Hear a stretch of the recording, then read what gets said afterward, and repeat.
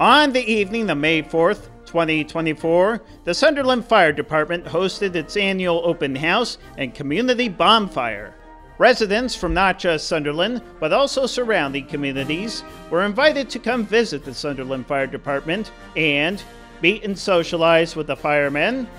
check out the facility, gear, and fire trucks, all of which are the top of the line in firefighting,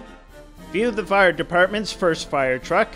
and most importantly, enjoy a delicious bite to eat with freshly cooked hot dogs and s'mores. The grand spectacle of the entire event was a mighty bonfire that was set ablaze in the later hours. While raging infernos are certainly a very scary sight to behold, this one was not, as under the control of the Sunderland Fire Department, spectators were able to watch this often destructive force put on quite the show.